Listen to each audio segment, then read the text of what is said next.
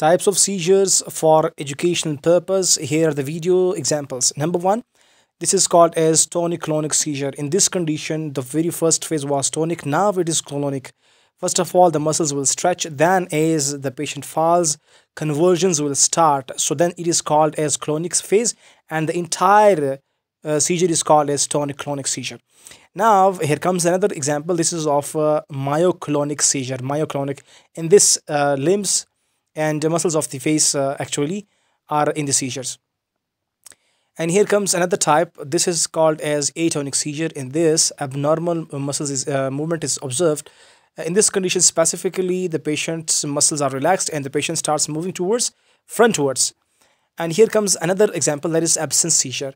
Now just see, the patient is playing. Now this one becomes silence for a while. It's like space out. So this is called as absence seizure. And then